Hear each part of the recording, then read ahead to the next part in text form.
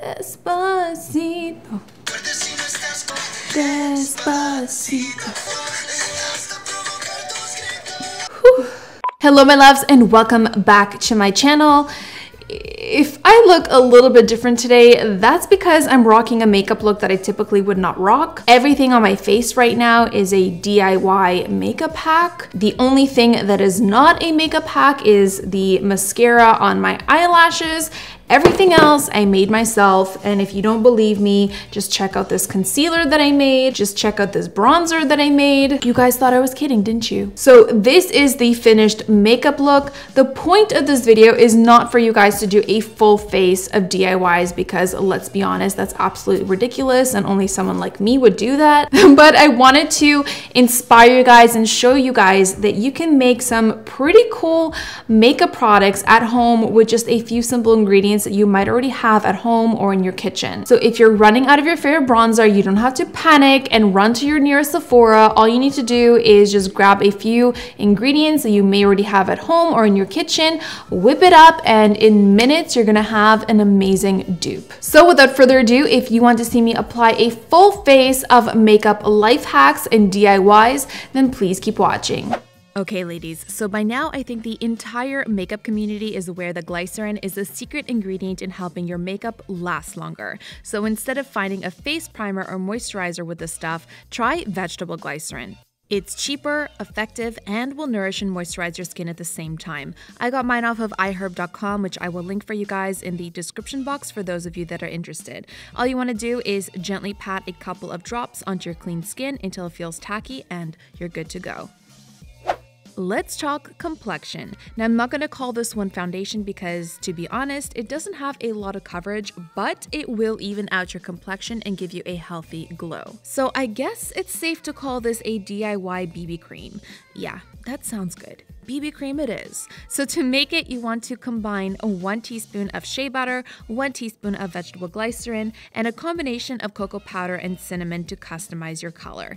Just a tip, don't do what I did by dumping the dry ingredients right into the mixture. I was just being a savage. I ended up putting way too much of the dry ingredients and my BB cream turned out way too dark, so I had to mix in more of the shea butter and vegetable glycerin into the mixture to lighten it up. A little goes a long way, my friends. Trust me on this one. Okay, so once you have your little mixture, I would recommend using it right away and transferring it over to an airtight container. If you keep it exposed and let it sit for too long, it will start to dry up and become very difficult to blend. I found that the best way to work with this stuff is to apply it to one part of your face at a time and blend it out with a damp beauty blender right away. The key with making this stuff look natural is to blend, blend, blend, and then blend some more. Hey, no one said that cost efficiency was easy. You can also build up the coverage a little bit more with a second layer if you wanted to.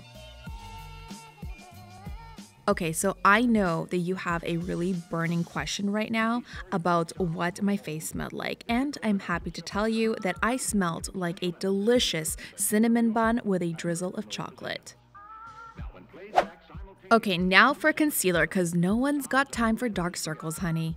To make your own, combine a little bit of a facial moisturizer, and please feel free to use less than I did. I have no idea why I was being such a savage today with my measurements. And then you want to add in some powdered foundation in a shade that's about 2 to 3 shades lighter than your skin tone if you want a highlighted effect as well. The more pigment you add into the moisturizer, the more coverage you're going to get. So start with a little bit and keep adding in the powder foundation until you get your desired coverage. Once you think you've got it, apply to your under eyes, eyelids, and anywhere else you want to brighten and even out your skin, and blend out with a damp beauty blender. Just like with the DIY BB cream, don't let this sit for too long without being covered up because otherwise it will become very difficult to blend. If you accidentally let that happen, just blend, blend, blend, and get your beauty blender more damp to shear it out. Now for the eyebrows. I can't believe how easy this DIY eyebrow pomade was to make. It's literally just vegetable glycerin and cocoa powder. The more cocoa powder you add in, the more pigmented it will be.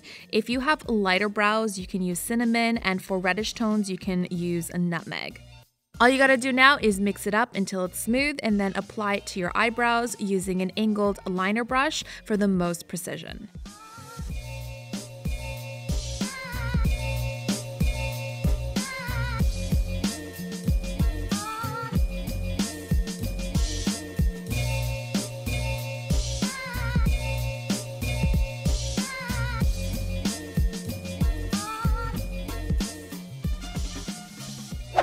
And let's not forget about keeping those brow hairs in place. One of my favorite brow hacks is to get a spoolie and roll it in some hand soap. I like to quickly run my soap under water before doing this so the soap is softer and easier to get on my brush. Then I just comb my brows through with it and shape them the way that I want. Works like a charm every single time. Let's talk setting powder. So I noticed that most of my favorite setting powders are made of one simple ingredient, silica. So I thought, why not just buy silica in a supplement form and take it out of the capsule? It's so much cheaper. Yes, it's not as finely milled and not as convenient, but it still gets the job done. I just applied over any areas where I applied my concealer using a tapered brush, and it looks so good. This next DIY makeup pack is probably my favorite. This is a DIY bronzer made out of equal parts of cornstarch, cocoa powder, and cinnamon. Mix the ingredients together and you've got a dupe for the Too Faced Chocolate Soleil bronzer. Well, kind of. Just a warning, this stuff is very, very pigmented, so a little bit goes a long way. Make sure you tap off any excess powder from your brush before applying it to your face and enjoy the delicious aromatherapy from the cocoa powder and cinnamon. And yes, that cocoa powder dropping on my head will remain on my head for the remainder of this video.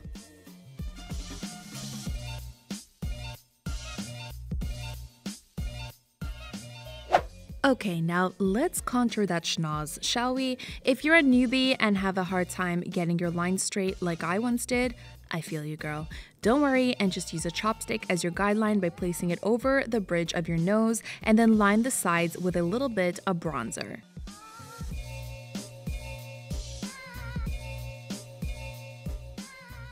Remove the chopstick, contour the tip of the nose, and then use a beauty blender to blend out any harsh edges for a natural look. Another one of my favorite makeup hacks is to use makeup products you already have at home in more ways than just the one it was intended for.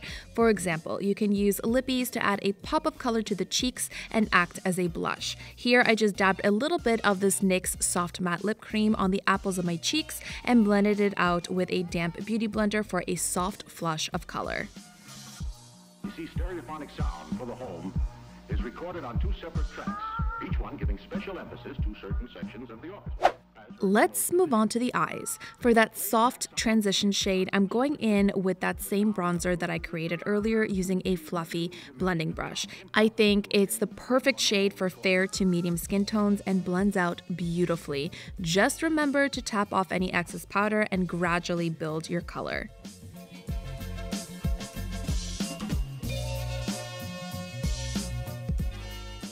Next, I'm adding a little more depth into the crease and outer V's with some cocoa powder using a smaller, fluffy blending brush. Now let's play with some glitter. I just picked up some non-toxic glitter off of Amazon and I'm using, you guessed it, vegetable glycerin as my glitter glue. My favorite way of applying the glitter to my eyelids is by mixing the glitter with the glycerin on the back of my hand first and then applying it to my eyelids with a flat shader brush. Now please don't judge me on my application here. Looking back, I probably should have applied the glitter all over my eyelid instead of just the middle, but we all make mistakes, right? Oh god, Nikki, this looks awful. Get it together. This is another one of my favorites, a DIY liquid highlighter. Combine equal parts of castor oil and vegetable glycerin, See how versatile this stuff is? And then add in your pigment. I decided to go with these two beautiful shimmery shades from my Okaland palette to get a rosy champagne shade, and you can customize this depending on your skin tone. So if your skin is more fair, stick with a lighter shimmery shade. If you're darker, you can go with a bronze or copper shade. There are no rules, so just have fun with it.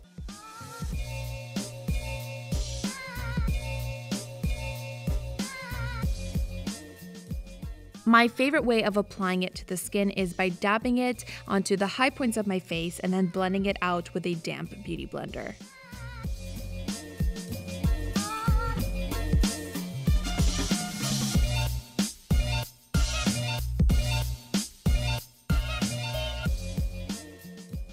I'm also applying this highlighter to the inner corners of my eyes using a small pencil brush.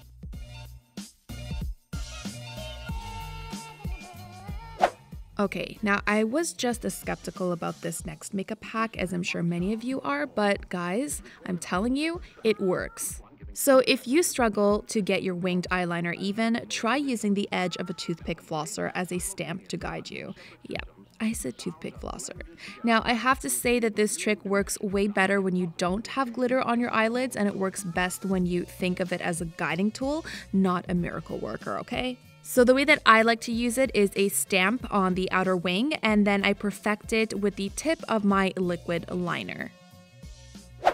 No lip liner? No problem. Just mix a drop of aloe vera gel with a little bit of a powdered blush or eyeshadow and then line away. Aloe vera is super moisturizing and doesn't bleed because of its viscous consistency, so it's perfect for using as a lip liner dupe. I always like to fill in my lips with it too because it creates a beautiful light stain on the lips.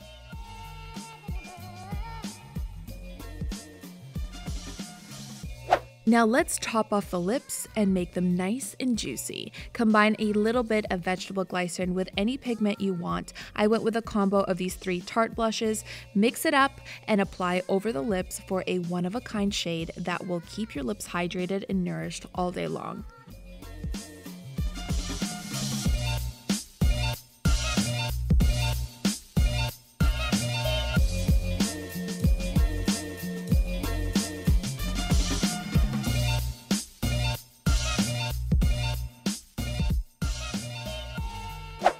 And lastly, no makeup look is complete without a setting spray. I love making my own rose water because it's a wonderful setting spray and it makes my skin glowy, dewy, and healthy. So all you want to do is remove the petals from 3 roses. I prefer red because it gives your rose water a beautiful pink color, but you can use any roses you want and then rinse them off with water.